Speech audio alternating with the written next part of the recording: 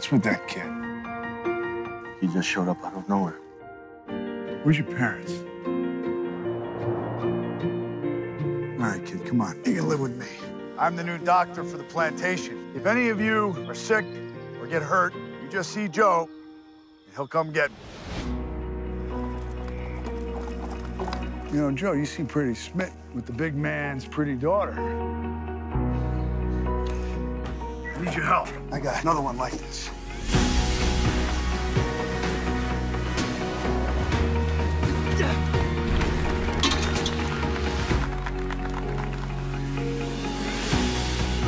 Miss Grace has hurt her ankle.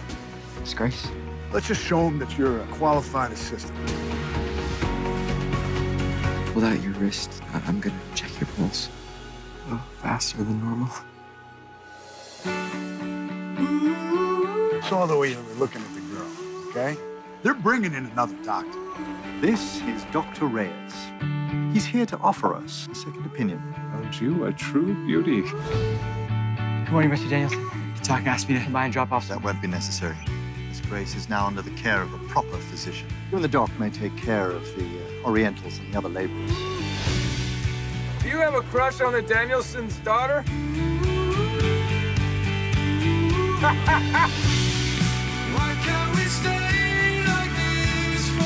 I have been trying to adopt this kid. I believe this young man has the makings of a physician. Perhaps you'd like to be on a winning team.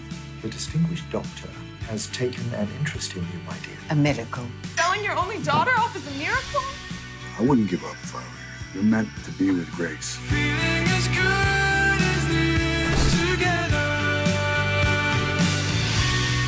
Why can't we stay like this forever?